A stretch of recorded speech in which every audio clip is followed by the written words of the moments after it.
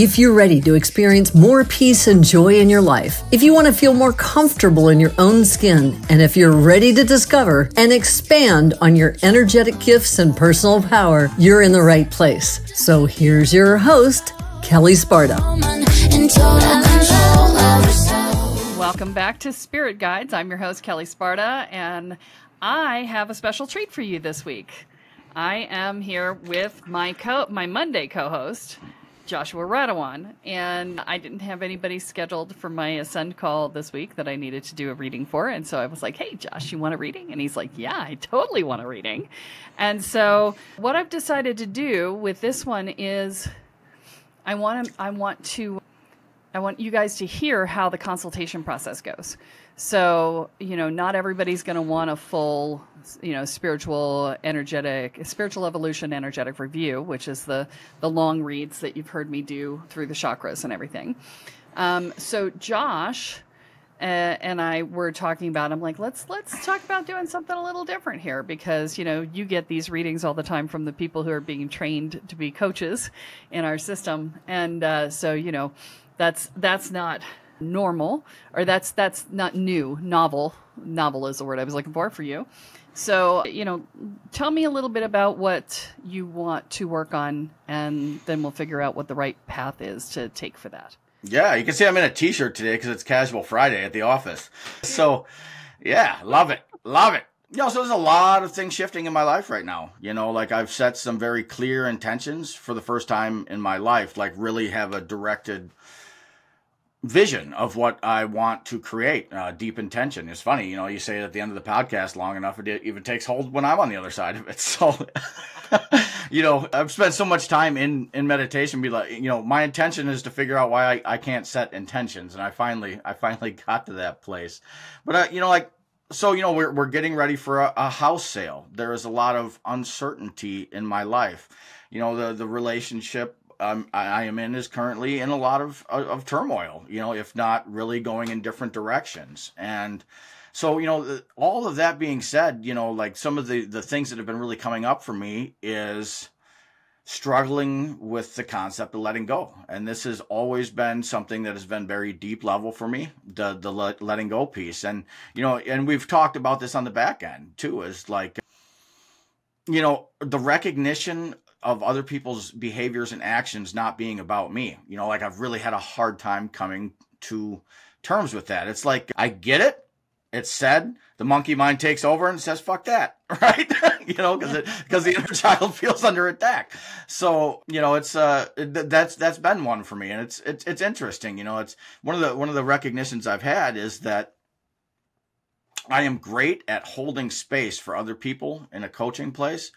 Within the confines of the home, it's a struggle for me sometimes. So this is something else. So, I don't know, it's interesting because I've recently gone back to the core wound of, my mother leaving as, at the age of 4, and understanding that separation and not getting that comfort that I needed plays a big part in it. But it's been taking me back to past life stuff. And, I'm just ready to really release this, on this level. And I'm really hoping it doesn't come back on another level, because I'm sick of this one.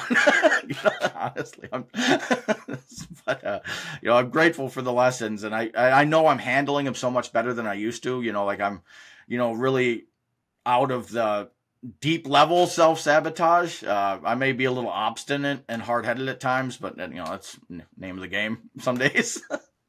But yeah, that's where I'm at. So, what are your thoughts on that? Okay. So while you were talking, some past life stuff started flashing for me. So let's take a look. I'm just going to go and take a look at past life stuff here for a minute. So bear with me a second while I just tap in, because there was the piece that you were talking about around letting go. And I had a past life flash where it was wartime, and you and your love, and it's flashing back and forth as to which partner you were in the relationship. It doesn't matter is what they're telling me. And you and your love were in a wartime scenario where you had to separate in order for you to get to safety. And that there was a promise that you would come back together if you let go now and the other person didn't make it, they died. And so that's where some of that core wound of letting go is coming from for you. You were like, nope, you made the promise that you would be there and then you died, and I'm not letting go of anything ever again, especially not something I love, right? So that is one thing that's coming up. And then there's this, okay, so no, they're saying stick with this one. Okay, so we're going to, the past life piece, the key to getting past that is to recognizing that that person is still part of your soul family. They never actually left you. They're still there. In fact, okay. Yeah, they're telling me that Cassie is that person. That's your current partner, right? So, and that you guys got back together in this life to be able to sort of rectify that, right? And so, there will be other lives where you're different people to each other and you'll still be together, right? It's this is the stage on which we all act in our parts, and then we go home and be actors and in our soul families. And so we go have the cast party after hours, right? after the life is over. And so this person's in your soul family. They're an actor in your performance every time. So when you can take it to that level, then that sense of loss can be mitigated, right? So you have the same problem that a lot of people who are very gifted and very smart have. So you have high energetic gifts, high intuition, high access to the astral, blah, blah, blah, but you're also really smart, and really smart often means really attached to this reality, because you spend all the time analyzing it and checking it out and making sure everything's done and looking for the patterns and looking for the details and There's a lot of investment in this reality because your brain runs a mile a minute trying to categorize everything and codify everything and so on. So the smarter you are, the harder it is to let go of reality. because you're really attached. And I think that's probably one of the reasons why your soul trip had you doing so many drugs, is because it helped you let go of reality back in the day. So, yeah. Oh, yeah. That yeah. makes sense. So your challenge is in coming out of the story of the past life, right? So the past life story is still hanging out in your energy, because you are attached to the reality. And so for you, as much as I'm like, yep, it was a story, you're still with this person, they haven't left you, whatever, you're still holding the emotions because you're still attached to the story, because you're still attached to reality, right? And so for you, this is going to be a longer term fix. It's not a quick fix like it might be for somebody. Sometimes just bringing something to awareness and going, oh, this is what happened. They go, oh, that makes so much sense, right? That's not going to be the case for you.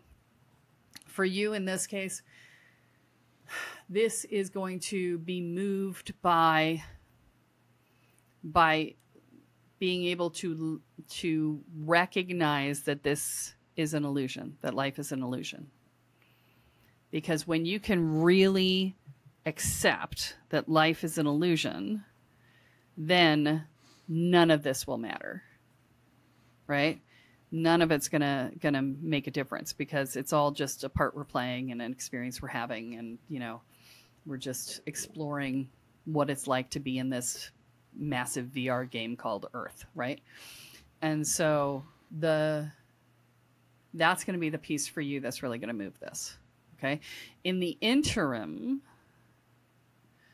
a lot of this is, so Byron Katie's The Work is the bomb, right?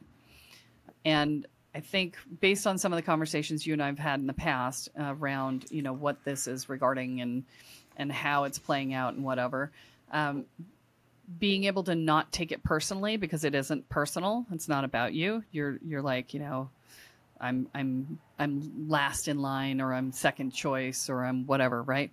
But the recognizing that, you have different feelings for different people, and it doesn't mean that it's because one person is better than another. It's just you have different feelings for different people, right? And so, or the same feelings for different people, right? That can also be true, right? Be like, oh, yes, I love this person dearly. I love that person dearly. One love does not impact the other, right? And they just are, right? But when you can start to say, these things aren't about me, right? When you say this isn't about me, then you can start to release it. And when you go, but it is about me, because I know that's how the brain goes, right? It's stubborn, right? That's when you take and you do Byron Katie's the work. You do the 4 questions, right? And you're like, okay, is this true? Can I absolutely know it's true, right? And what purpose does it serve for me to believe? This is your question. What purpose does it serve for me to believe that this is true? Because believing that this is true is just me playing out my childhood story again. And, you've gotten back in touch with your mom. Oh, we never lost touch. I mean, even though, she separated at a young age, we've always been very close, but that definitely very much mimics everything that has played out in this life, and obviously ties back into that past life. Have you talked to your mom about why she left? Oh, yeah, absolutely. I mean, when you had me do the Divine Mother Goddess work last year, and you said this is going to be one of the most powerful pieces of work, or it was going to screw me up immensely. It was your words exactly. So I immediately went to her. Okay. Yeah. So I went to her and and spoke with her, and I've known it for a long time because she was always very open about why she had to leave. And even though that alleviates it. That every time I seem to clear a level, a deeper shade of this seems to come around, if that makes sense. Yep. I did the same work with my dad, so not surprising. Yeah. So, the next stage of the work for you is to put yourself in the position of your mother, to really be able to stand in her shoes and see life from her perspective as a human, not as a parent, but as a human. And to really be able to look at that and say, oh, okay, yeah. So my big thing with my dad was, he never really wanted kids. My mother hammered that into me my whole life. And, he took on he got married to a woman who also had 2 kids. And so he took on a family. So clearly he didn't really hate the idea of kids, or else he wouldn't have married her. Right. But, I always got the impression he would have been happier without children, and, in my life now, I don't want kids. I've never wanted kids, right? And so now I can understand what that's like. And then, I also understand I've lived with a friend who had a child, and I understand what it was like to take that on, however temporarily, and the pleasures and, pains that come along with that. So, I understand my dad at a deeper level now, right? And so this is where you start to correlate the human to the human experience, to your experience, right? And be able to understand your mother from a different perspective, because, we at some point in our lives, we have to change our perspective from this is my parent to this is another human being, right? And that helps us to understand at a deeper level. And then there's the other piece of, the blame piece and the shame piece, right? The blame and shame that we do around, well, I wasn't good enough to keep you here, which is where kids go with it, right? It's not logic, but it's kid logic, right? And so, being able to stand in that and be able to comfort the child and be the parent who will never leave to that child, right? Because you will never leave yourself, right? So, there's all these pieces and parts that go into it. But, okay, so is that everything from that past life? Yes. Is there another past life to talk about? Oh, okay.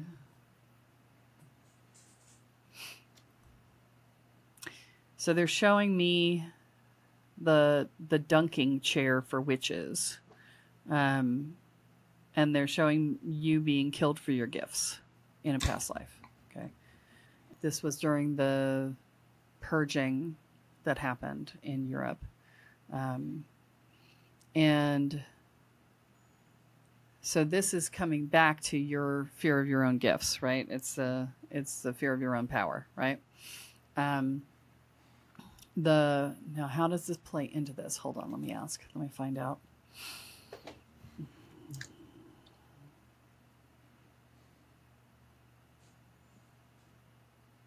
Okay.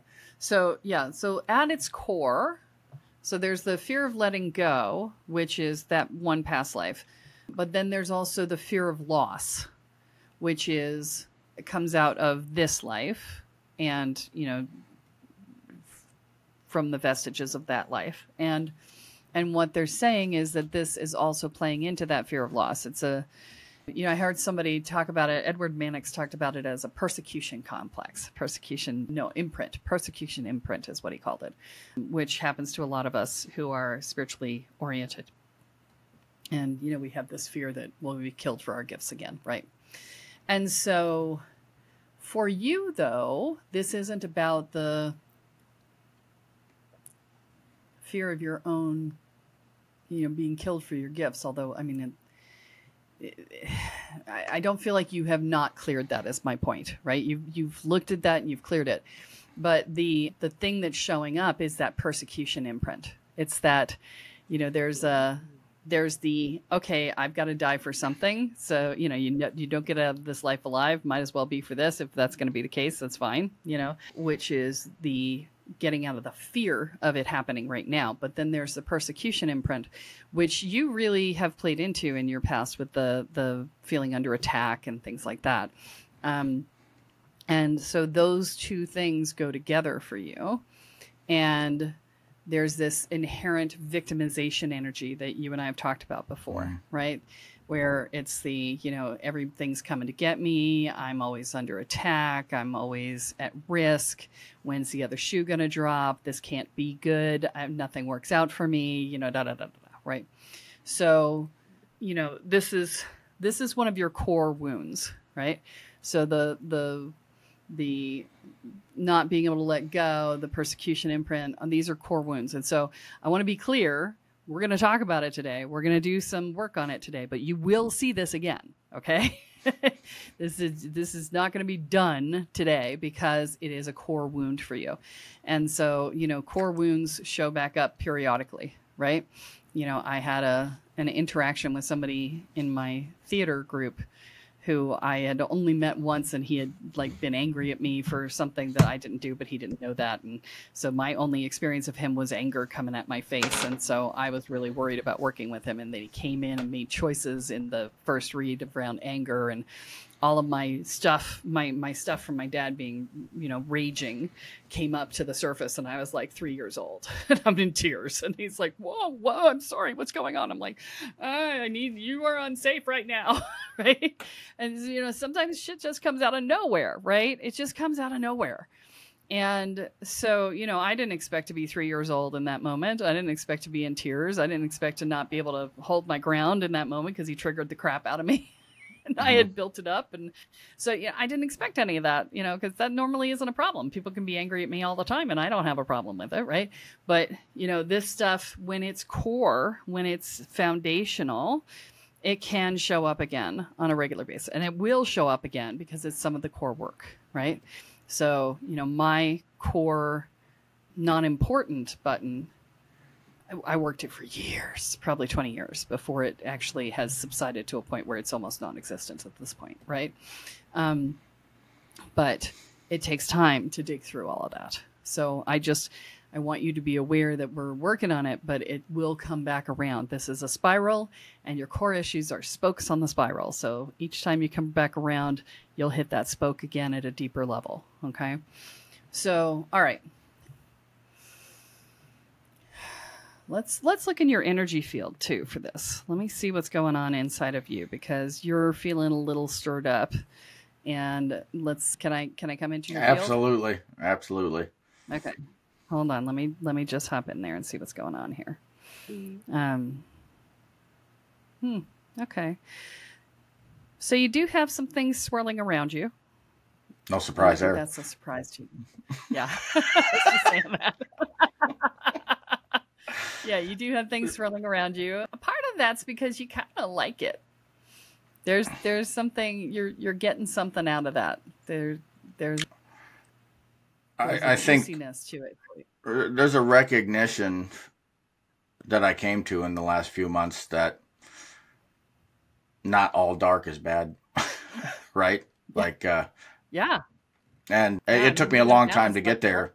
You know, we had talked about some of the past life stuff that, you know, I've brought in certain things that work with me. And I really shunned that side of myself. And I still, you know, don't use, you know, things for much, but they're there for protection. Yeah. Yeah. So they like you. Yeah. They like me. Well, that's good. That's good. Because, you know. Because you kick the shit out of them. There is that. Yeah. So, yeah, no, they're not giving me a hard time. They're just circling. So, okay. Now, the thing to keep in mind, though, that when you have things circling in protective mode, they're going to attract things that are going to attack because the manifestation is there. What you focus on is what expands, right? So if you've got things circling you to defend, then that's, you know, things that are looking for places to attack are going to be attracted to the things that are ready to defend, right? So just be aware of that. That's interesting. Did you see anything with my shield? Because I just did a working the other night. It's my first working of this type, and I just want to see what you see, if it relates to some of what I was doing. Okay. You did a working on your shield, or you did a working in general? A working in general based on higher level auric and self-protection. Okay. I'm just first checking to make sure that it's solid.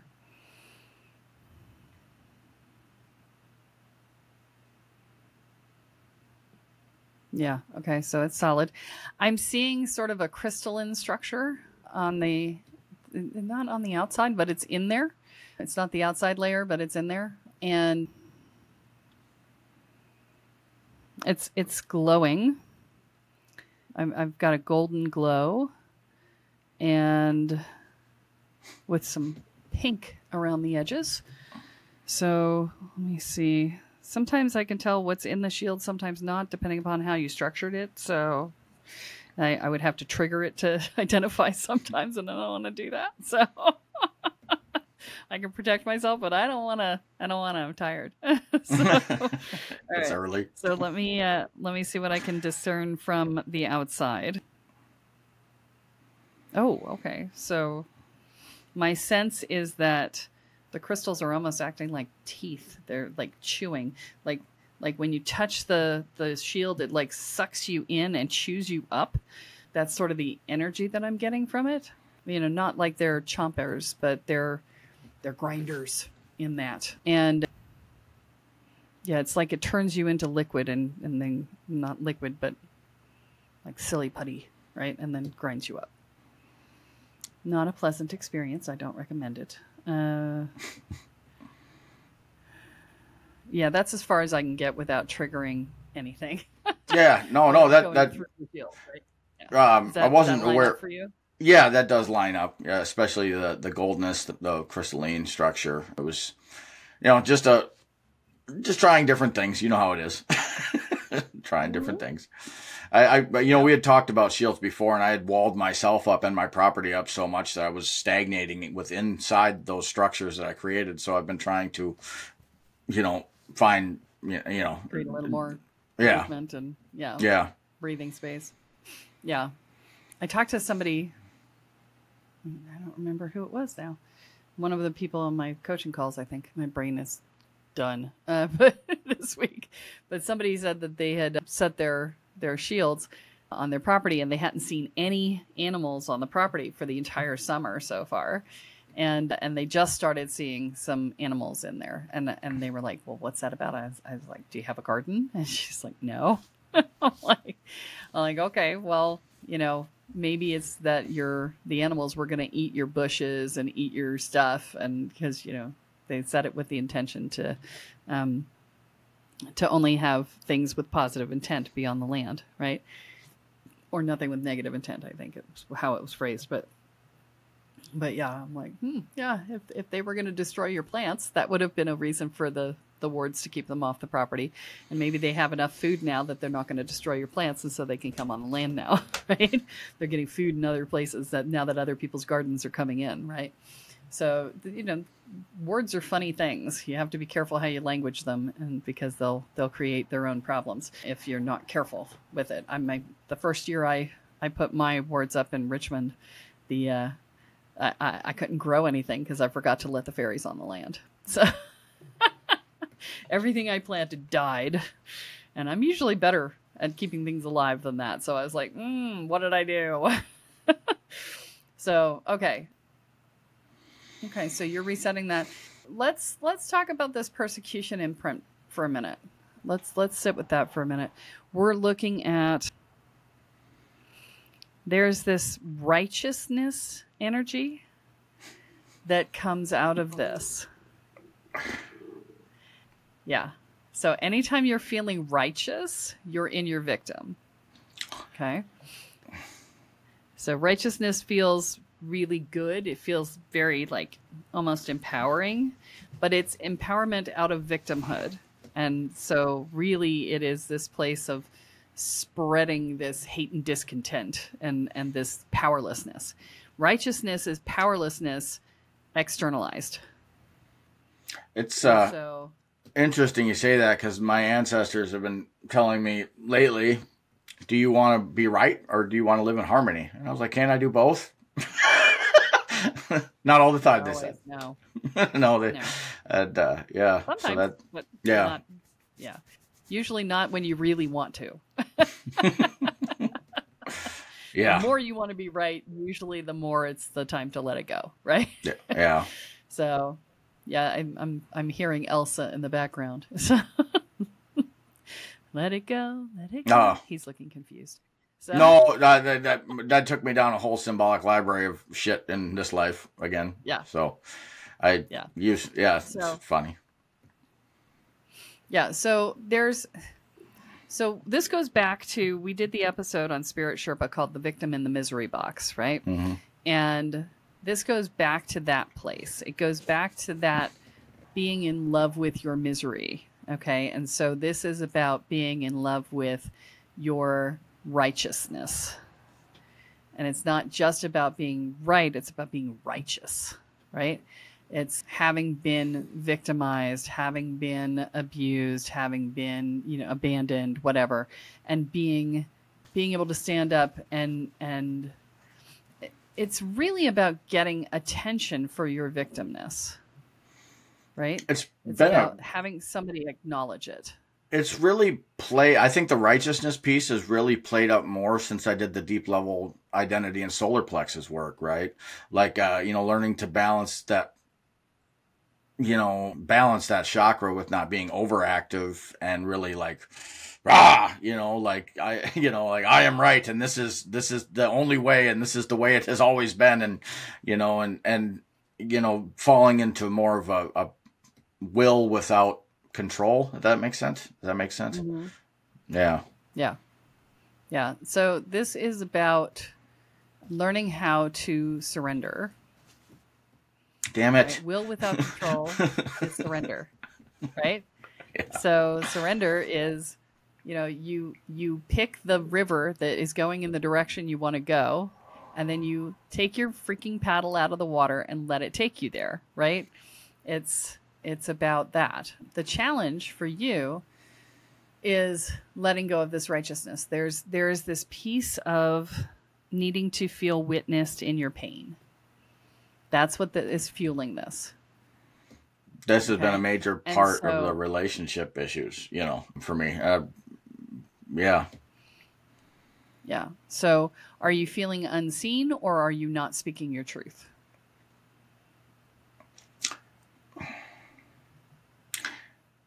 Both. I feel that, for one, I didn't establish as the divine masculine firm boundaries early on in the relationship. So when those boundaries started, like I was talking about this in a Facebook Live earlier, and the way I see the container, and I saw the cracks in the energy of what I was holding, and that allowed the feminine essence to seep from it and seek shelter, container, whatever it is, in other directions. So, there's that piece. And right, what was the other piece you said? So I said, are you feeling unseen, or are you not speaking your truth? So I didn't speak my truth into my boundaries. And I just recently started saying this is exactly how I feel. But the feeling of unseen and unheard has put a harsher edge on my tone than I would really like when I look back at the things, right? Like when I look back, I'm like, I could pull into the heart space more and not be so in the head with it. If that makes sense. Yeah. Oftentimes when we go into our heads, when we come out of traumatic backgrounds, when we go into our heads, it's because we're trying to manage our emotions with our thoughts rather than feeling them, because the feelings are too big. Okay. So this is one of those reminders that your feelings need to be your feelings, and that you need to speak them from your heart, not from your head. Because when we go up into our heads, especially if we're smart and we have all these things, we will just make connections until the cows come home. We'll be like, and this, and this, and this, and this, and this, and this, and this, and this, because mind on overdrive, and we can make so many connections, and all of this plays in together, and look at this big web of stuff, right? And you were actually originally starting with ouch, right? You were starting with ouch. I don't feel seen. I don't feel heard. And then you go up into your head and you're like, you explode it into a million different things, right? And then you come up with all these examples of all the ways in which this has played out for the last year, 2 years, whatever. And, and this and that and that and that. And then the other person starts to feel really just like shot at, like bang, bang, bang, bang, bang, bang, bang, right?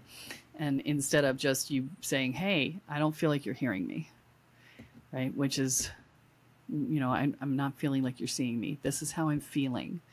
And, not here's all my evidence of, justification for my feelings, right? That is very accurate to how I respond. And, and it's really just in romantic relationship, like it doesn't show up in any other place in my life. And I, like talking about the past life thing before, it's because, and like, that we're both Scorpios. So, the control issues that come with just manifesting during that time, so, it's that control piece for me too. It's like, if you just see it, I have all of the evidence here, instead of dropping down. And I, it's been really the last 3 months, like in coaching, it's so much easier for me to empathize, to be with, because nobody's really hurting me or attacking me, right. But when it's the person you're not in a personal relationship, even if they are attacking you, right? It was the book it's that about you as a coach, not you as a person, right? Yeah, and when like I really became hyper aware, or just aware on a deeper level of all the criticism that I throw out to my partners. Like it was actually the book, the Gay Hendricks book you just recommended, The Big Leap. Brought me to a lot of recognition about what's going on there. There's a lot of great relationship stuff in there too. But yeah. Well, and John Gottman did some research, and he wrote a book about the 4 horses of the apocalypse for a marriage, so for a relationship. So, and one of those is criticism. So, that's a big thing. We were actually talking about that on my Welcome to the Woo call yesterday. So we had a lot of conversation about criticism yesterday, and a lot of the criticism that people put out is about trying to be in control. And, sometimes it's a learned pattern. If you had a parent who was very critical, then you develop these neuronal pathways, and you had 2, okay? And you develop these neuronal pathways that say, did I check this? Did I do that? Did I do this? Da, da, da, da. Because these were the questions that were inherently just like battered at you over and over and over again. Did you turn off the light? Did you take out the trash? Did you do this? Did you do that? Right? And so those aren't actually even about the person that you're asking the questions of. It's just about getting it out of your head, because it's just like running in this constant anxiety loop, because, it's like, that's the neuronal pathway that is grooved hardest. Right. And so, a lot of criticism it shows up as, these questions that you might ask a child, but you would certainly not ask an adult, right? Did you turn off the light? That's kind of a obnoxious question to ask an adult. So things like that. But yeah, so the communication is important, right? And so there's a hold on. They're talking to me. Give me a second.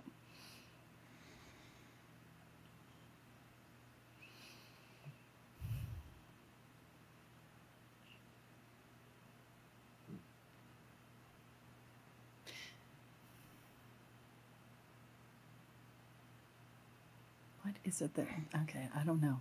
I'm trying to figure out what they're telling me. I'm just going to keep talking. They'll drop it in wherever it's supposed to be. The thing that I would say is that the biggest challenge when you're in this sort of scenario is that you will often look at the other person as the enemy. You'll look at your partner as the enemy. It takes me a while to pull out of that. It does, I have to, full responsibility. That is absolutely how I perceive it. Even with all of the work, once it's like it's ingrained in there so deeply, and because of some harder relationships I've had in this life too, where that was, I was in I was in a very abusive relationship myself, actually while I was in Welcome to the Woo. So it's like, to see the differences in my partners, it's hard, because when that trigger hits, that button gets hit, which is my button, not anybody else's button. For me, it's like it's hard not to think the whole world is the enemy. And this also goes back to the years of stimulant abuse and trying to unwind that. You think the mind runs on overdrive now? You should have seen it when I was up for 5 or 6 days at a time. And, like having demons stand in 10-foot tall form in front of me because I was blurring the lines of reality on a deeper level that most will never see in the physical reality. Like these things, they left implants, that as well, that, have been tougher to pull or to find. So there's a tool I'm going to give you for communicating that when you're seeing your partner as the enemy, your job is to be able to express your upset in a way that is not, aggressive, right? And so the way you do that is you remember that you love the person. And you remember that they love you. And you're not allowed to say anything to them until you have out loud told them 3 things that you love and appreciate about them. And when you can do that, it will remind you that they are not the enemy, right? And it will keep them from being defensive or as defensive when you say what you need to say, which is what you're upset about. And it will, because you remember they're not the enemy, because you've reminded yourself and them that you love them, now you will say it differently than you would have said it before, which will also make it easier for them to hear, right? Because it does not serve you. The purpose of any clearing between people is to come back together in love, right? To come back to love, right? And if you don't want to come back to love with someone, then the clearing is simply an abuse. There is no point in having a clearing conversation with someone who you think has done you wrong, if you're not trying to come back into relationship. If you're done with them, just be done with them. Walk away, right? Yeah, and there's no point to that conversation except to create more hate and discontent. And that's been the struggle with, and it's so funny how things come full circle. I just saw a full circle in my head, but also the lights on my head. Yesterday, she left for vacation on a cruise for 8 days. And I'm working with that Sock Monkey Oracle deck, and it said nostalgia. you know. It was about taking a look back, and I looked at my Facebook memories, and it was a year to the day that I proposed to her. And, you know, and it was like, man, that's tough. It's tough. It's tough for me. Yeah. To see. But, you know, yeah. But in a year, you never set a date. Correct. You know, most people are married within the year after their engagement. So, you know, there's something in there where you never set the date. So there was something in there where you were not fully in, or else that date would have been set. Yeah, I think the shades of that on both sides, you know. Yeah. You know, I think we're both. Oh, yeah, it would have to be, or else she would have been bugging you to set the date. She bugged me to propose. You know, I think. Yeah, but neither one of you has said a word to me in the intervening year about setting a date. So, you know. You know, I think we were so caught up in the struggle, you know, of getting a spiritual-based business off the ground and working together in course creation, and not fully understanding when you write your own courses how deep that, you know, using certain energies in certain classes, you know, how much deeper that feeling is of being in the energy of that, you know, and not knowing that you got to go through a deeper level than your students, which go through a lot of own, and then doing 3 classes back to back on top of, you know, Woo Squared, and on top of spiritual coach certification, on top of starting a metaphysical store, you know, on top of all the things. Yeah. So this is the piece, and this is why focusing is so important for you. You know, not splitting your focus, and this is something we've talked about a lot over the years, is not splitting your focus and being solid in one direction. You know, especially for your business, and not having multiple different things going on, because that just fritters your energy. But yeah, the basically your personal life took a back seat to your business life, and your personal growth life, your relationship took a back seat to that. It did. I mean, you said personal growth work and things like that.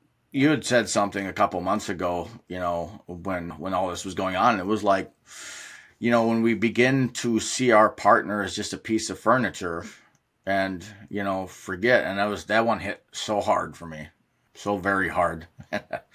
And trying to recover from that has been tough for me.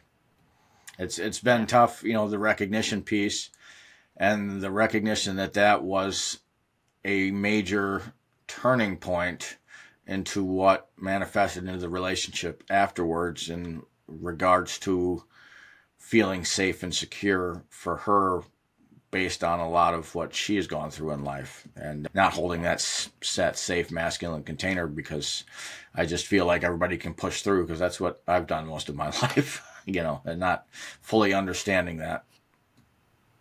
Yeah. Well, and pushing through is not necessarily always the answer, right? Because sometimes when we push through, we also tear things open. So, you know, it's like, maybe not so much for that sometimes. You know, sometimes you just got to buckle down and do it. You know, if you're in an avoidance resistance, you just got to do it. But sometimes you wait for things to evolve and let them move of their own accord, which is part of the surrender process. So as much as you're going, you know, you could just buckle down and push through. The other person's going, or you could just let things be and let them evolve and let them go where they're meant to go. And you're like, but no, I know where I want it to go. Right. Well, you know, the thing is I don't really think I did, you know, and that's the thing. I was just creating for the sake of creating to get something moving, right? With no real long-term vision. I mean, don't get me wrong. Pieces and parts come together as that evolves, as, you know, you put, you know, energy into the universe, but there was no real direct, you know, I was like, this is what we got to do, because, you know, and so much of it's related to, you know, like poverty complex, and, you know, you know, like, it's like, we're, you know, like, what are we going to do? You know, it's like, you know, we're behind on the mortgage. It's like, you know, we need to create, and, you know, but there's half-ass energy in it, right? You know, so. Inherently, because it's created out of panic. Right. And when you create out of panic, you create more panic, right? Right. That's the challenge. So, okay. So I feel like we've been sort of all over the place. Let's sort of bring this together and come to a point of completion here. So plan for going forward. Okay. So you guys are still cohabitating. Things are in flux or not in flux? Oh, she's on vacation right now, so Sure. you know, But when she comes back. I know we're not talking a lot at this moment. You know, like Okay. decided to spend this 8 days, or a significant part of it, just not in contact. And I think it's part of the clearing, part of getting ready for what could be. Right.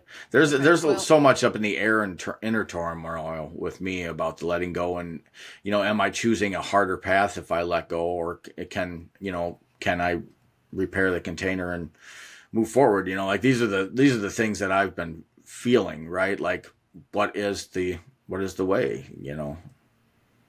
Okay, so I'm going to change that question for you.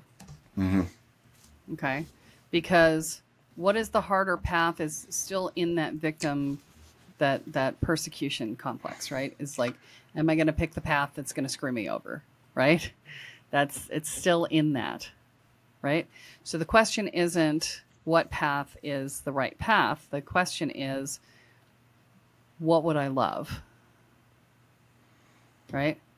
So what would I love? Would I love to be with this person and have things work out? Would I love to be on my own and have the space to do that? Would I love to be in a different relationship? What would I love? Right. And from that place to make the decision, right? Not from a place of what would I hate and let's avoid it. Right. Because that's back into that persecution place, back into that victim place. It's like, oh, am I going to sabotage? Am I sabotaging myself? Right? You're asking that question of, am I sabotaging myself? Well, I have had that. Yeah, I ask that, and I do absolutely hear what you're saying. I do have that self-sabotage cycle that has been very much a part of my life. So I do have an awareness of it. I mean, this doesn't necessarily feel like that. It's more of learning a deeper level of what unconditional love is, and also learning a deeper level of what boundaries are for me. Yeah. And so, unconditional love goes in both directions, outwards and inwards, just as a reminder. Okay. And, if unconditionally loving someone else damages you, then it's not unconditionally loving yourself too. That was a hard recognition over the last month as well. Yeah. So just keep that in mind. And the goal is to balance the two. That's the yin yang, right? Coming into the balance of the masculine and feminine energies within yourself as well as with others. And we all want to be able to be unconditionally loving without being in pain from things, but if you're not there yet, acknowledge that truth and love yourself enough to take yourself out of pain, right? Will you get there? You may not get there in this relationship, or you might. It just depends on where you are with it. But if it is causing you massive amounts of pain and nothing you are doing is making it better, then, remove yourself from the situation so that you can find a path that doesn't require you to splay yourself and eviscerate yourself to get the shadow work done, right? There are kinder, gentler paths, and you will recreate this relationship anew until you are done with it, right? That's just how these things go, right? And so, I'm just saying. No, I appreciate that. Always appreciate your full transparency and wisdom. Yeah. So, every relationship is a workshop. That's the nature of relationships, right? And so, we learn how to do things differently within the context of that relationship. And we find a way to come together in love, right? That's the path. That's the goal. And, some relationships, some workshops suck more than others, right? Some are harder than others. And so the thing that I'm going to say to you in practical measure on this one is focus on what you appreciate about her. Okay. So that when she returns, you can be in a non-critical state. Okay. Because whether you stay together or not, being in that non-critical state will make if you break up, it'll put you in a position where you're in a place where it's not going to be bitter and miserable, and you'll be able to stay friends. And if you do stay together, it is it could serve as the foundation of getting back together.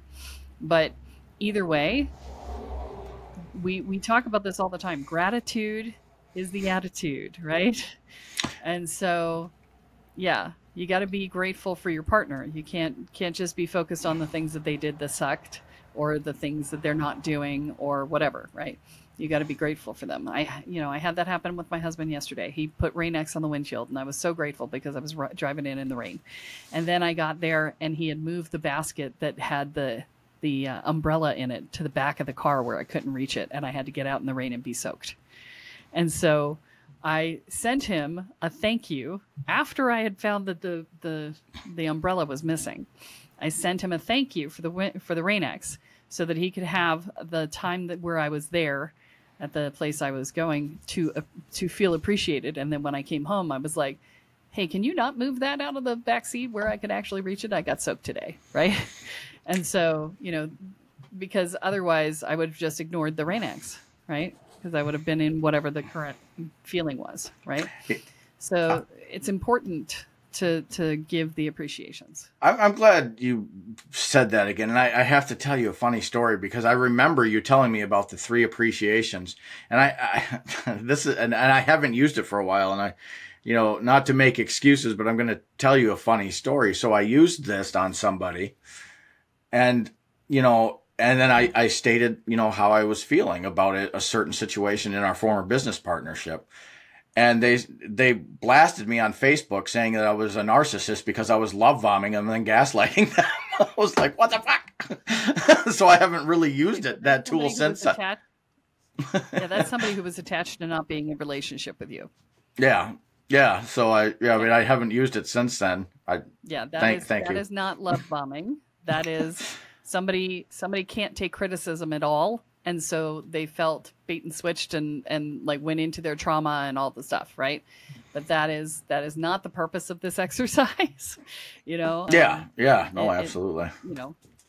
The purpose is to let them, That's a big piece. Thank you. That is a big piece lifted. Yeah. All of this is a lot to sit with today. Yeah. Well, and based on how things worked out in that relationship, I'm not surprised that's the response that you got, because they were very much attached to getting you out of their space. So, spiritual eviction. Yeah. And so, you had served your purpose for them and they were done with you. So, they're going to take it that way. So there are some people you can't make happy no matter what you do, and you just need to accept that and leave, right? It's just like, okay, I can't. I'm out, right? And the more drama they're engaged in, the more that's going to be true. So you can see the drama from the outside, right? So when you can see the drama from the outside, that's a stay away warning, because if they're engaging in drama in other places, they're definitely going to engage in drama with you. Yep. So life lessons. Food for thought. School of Earth. Life lessons.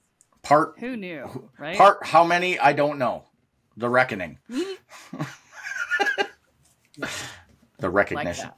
So, okay. So, do you feel complete? I do. Thank you so much. I want you to say I'm so grateful for so much of what you shared with me today. That really helped bring me to some clarity about some deep level pieces. And it's so funny, like, I almost feel like you've told me that piece before, whether it's in a different timeline, different something, but I felt coming back to that battlefield, and I felt going the separate ways, and I felt, oh man, I'm tearing up now. I felt that pain of that separation. So thank you. Yeah. And, you may want to let those tears come out, because I feel like that didn't happen in that lifetime. You never properly grieved. And so that may be another piece to the release for you, just so you know. I mean, you've been saying that for 2 months too, and I'm like, go gadget tears. Now they're coming. Thank you for getting me there. Yep. You're welcome. Don't forget the Clearing Grief audio, which we'll link to in the show notes. But yeah, that'll help. Okay. All right. Thank you, Kelly. All right, honey. We'll see you at the next time we record. That's it for this episode of Spirit Guides. Thank you so much for being here. Don't forget to like, subscribe, and share. And remember, what you focus on expands. What you intend is what you create. So choose wisely.